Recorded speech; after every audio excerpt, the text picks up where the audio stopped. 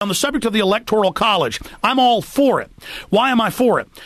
Our senators, until the 17th Amendment in 1913, were appointed by the state. They were appointed by the legislatures because the senators were creatures of the state, so you couldn't have an all-powerful federal dictatorship. And so now our popular vote is counted at the state level, and then it goes up for the number of electoral votes that state has representing its congressional districts. And then, and they've never gone against this, the Congress then goes with the popular vote. So it's the same system of state power, and that's what we're dealing with here, and that's why I am against a quote, popular vote, because that allows more federalization and more control. Imagine if our senators were still creatures of the states. The states are being turned into vassals of the feds. This is empire, and we need to turn this around. We need to turn this around today.